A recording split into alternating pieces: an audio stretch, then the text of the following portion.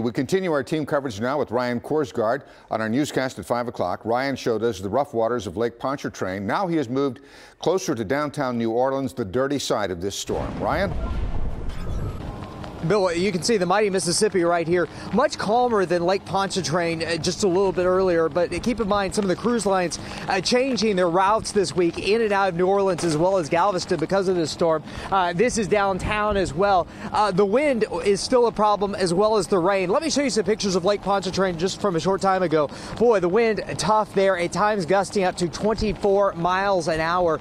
So you can imagine what that was like right off of I-10 on our way into downtown. Now that we are in downtown, the rain continues. It's expected to continue for a while. They say it's not necessarily the amount of rain that they see, but how quickly it comes. We're live in downtown New Orleans. Ryan Korsgaard, KPRC, Channel 2 News.